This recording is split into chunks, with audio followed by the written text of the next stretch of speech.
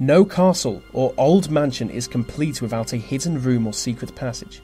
Sometimes they are used as private offices, and sometimes they are used to hide the supposedly magic donkey you bought at a Romanian market and don't want your spouse to know about.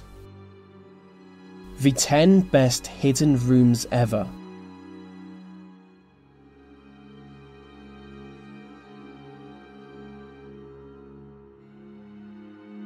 The National Library of India is the largest library in the country and home to over 2 million books. Before Indian independence, it was lived in by the Governor of Bengal, which might go some way to explain the secret room. In 2010, a hidden room was discovered during the restoration of the building. The room was 1,000 square feet, but no entrance to the chamber was found. It is essentially just an empty room, so it's anyone's guess what it was used for. One theory is that it was used to imprison Indian revolutionaries.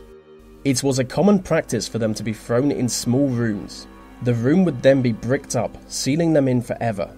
Another theory is that the room was used to hide treasure, but to me it sounds like a 19th century sex dungeon. I'm sure there is no other reasonable explanation for an empty room.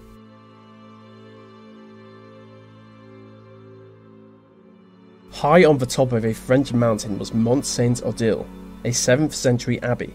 Between August 2000 and May 2002, over 1,000 ancient books were stolen from the abbey.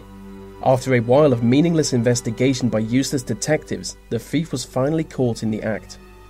It turns out he had been entering the library through a secret passage he discovered on an old map of the building. He would climb the outside wall and run up the secret staircase to reach the hidden entrance. One of the cupboards would then be opened by a mechanism allowing him to enter the library. The man, a local book collector, was finally spotted by security cameras. So for a man willing to read old maps to find secret passages, he's surprisingly naive.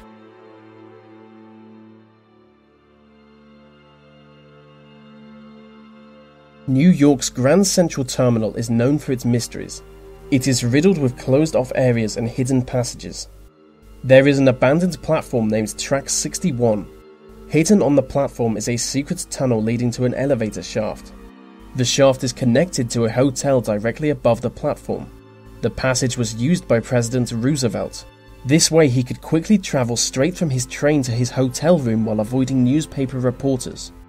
Visit the platform today and you will see the heavily armoured private train the president travelled in, where it has been left to rust.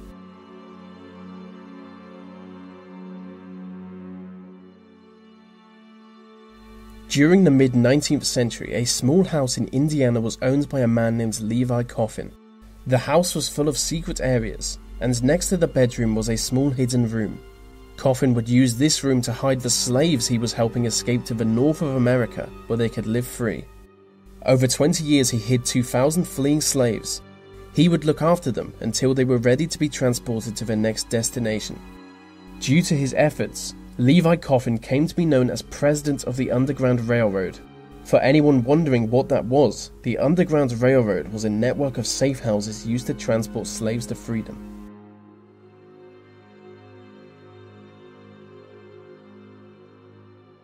The Cu Chi tunnels are a huge network of secret underground tunnels in Vietnam. During the Vietnam War, the tunnels were heavily used by the Viet Cong as supply routes and for general movement. The trapdoor entrances are camouflaged to make them undetectable when closed. Use of the tunnels was so effective that the US Army mounted several campaigns against them. By use of carpet bombing, they aimed to literally just destroy the tunnels.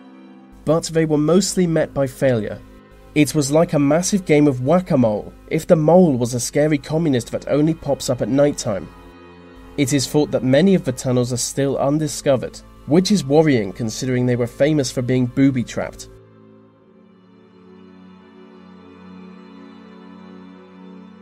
England's Harvington Hall is a medieval manor house famous for its priest holes.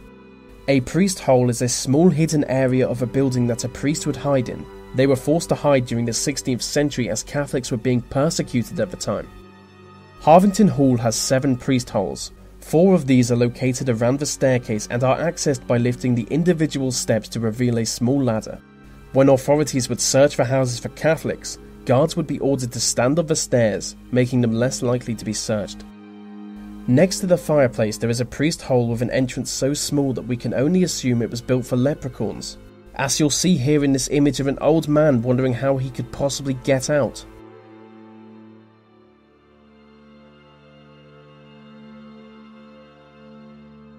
During the American prohibition of alcohol, there were certain places people would go to illegally obtain booze, one of which was the 21 Club. The 21 Club was known to gangsters across New York City as the place to be. The alcohol was kept in a secret room closed behind a huge door that was disguised to look like a cement wall. The wall weighed 2.5 tons, so it required several people to pull it open and reveal the rows of stacked up wine bottles. The owners were never found out as they used a lever system to dump the empty bottles into the sewers below the shop. A frequent visitor to the hidden room was none other than the mayor of New York City himself, which might go some way to explain why it was never raided by police. I solemnly promise, God helping me, to abstain from the use of all distilled, fermented, and malt liquors, and that means wine and beer. I don't drink, and I will do all I can to keep you from drinking.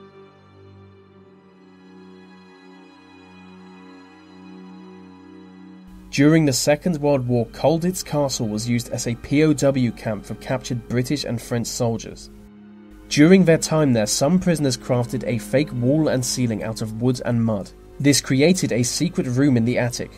In the secret room they built a glider with the aim of flying it to freedom.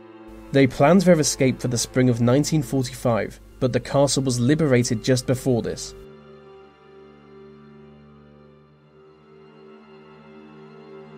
Passetto di Borgo was a secret passage that connected Vatican City to the Mausoleum of Hadrian in Rome.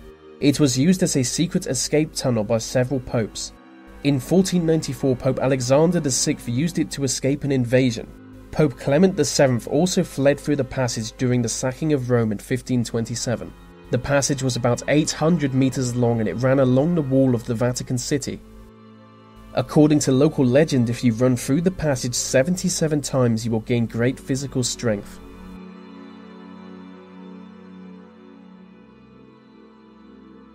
With 200 victims, H.H. Holmes is usually seen as America's first serial killer. In 1893, he built a large hotel in Chicago. Dubbed the House of Horrors or the Murder Castle, it is now known for its deadly trapdoors, or for its hidden rooms, where Holmes would murder his victims. But the most secret hidden room was down in the basement. It was called the Dissection Room, where he would murder 50 women before cutting them into pieces and burning their bodies. But the house also had gas chambers, acid pits, and even a stretching rack. Holmes was eventually convicted on 4 counts of murder and hanged by the neck until dead in 1896.